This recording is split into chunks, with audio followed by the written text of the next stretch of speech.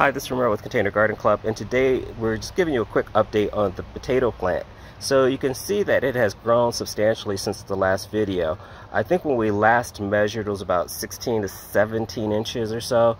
Now it's exceeded the length of the container, so you can see it's actually grown past the entire scope of the container, and it's starting to flower. So this is a really good indicator. The plants are very healthy. So far this experiment using just only peat moss has been fairly successful. We'll completely determine that once we get to our yield, but so far so good.